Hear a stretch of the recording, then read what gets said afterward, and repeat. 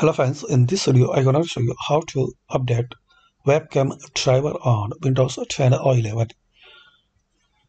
So friends, if you want to update your webcam camera driver in case your webcam is not working properly, so you can update easily webcam driver.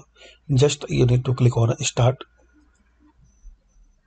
then type device manager.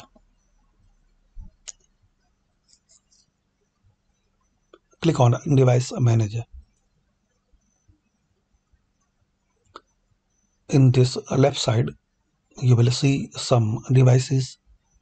Here you will see camera. Expand it. Right click on your webcam.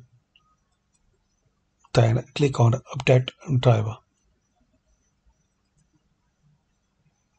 Now select this first option, search automatically for drivers. Windows will search your computer for the best available driver and install it on your device. Then close it and restart your PC.